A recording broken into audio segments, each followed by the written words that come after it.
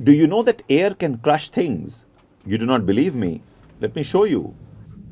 Take some boiling water and pour it into a plastic bottle using a funnel.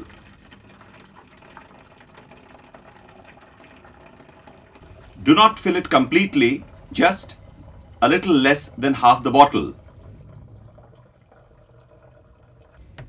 Cap it tightly. Now pour cold water over the bottle and watch it get crushed.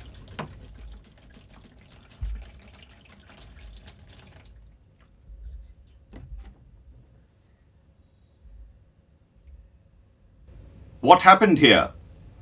When the boiling hot water was poured into the bottle, the steam pushed some of the air out. At the same time, the air above the water surface was heated and hence expanded. This also pushed some of the air out, and the amount of air inside the bottle reduced.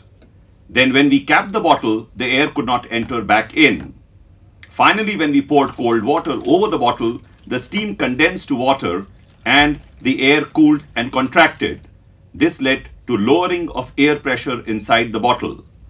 As the air pressure inside the bottle fell significantly below the pressure exerted by the air on the outside, the walls crashed in.